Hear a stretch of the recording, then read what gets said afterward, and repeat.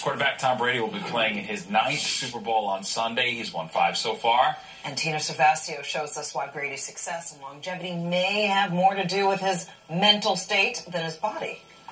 I'm very confident in my routine, and, I feel great this time of year. I got, nothing I'm dealing with, and it's part of it is just being in a good place mentally and physically.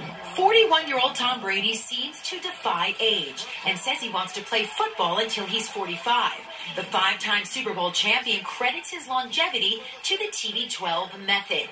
But it's not just about eating avocados and extensive stretching. It includes increasing your brain capacity. Just about everyone can benefit from having a faster, more accurate brain. But Tom and people who are peak performers like that can benefit by taking their performance to the absolutely astronomical heights. Dr. Henry Nahncke is part of a global team of brain scientists who developed Brain HQ for TB12 sports. Brain HQ is a set of software-based brain training exercises that are specifically built on the principles of brain plasticity. And what I mean by brain plasticity is the observation that the brain can change and rewire itself.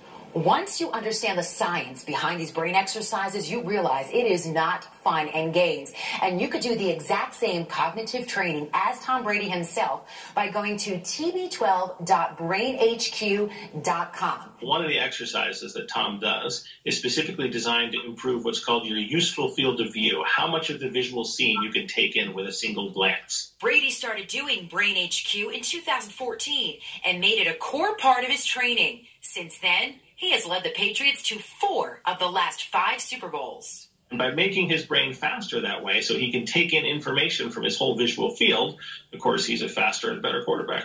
According to Dr. Nahncke, many players and teams use neuroscience for peak performance, but it's Brady who has shared his cognitive training with the world, suggesting everyone should make brain fitness part of their wellness goals.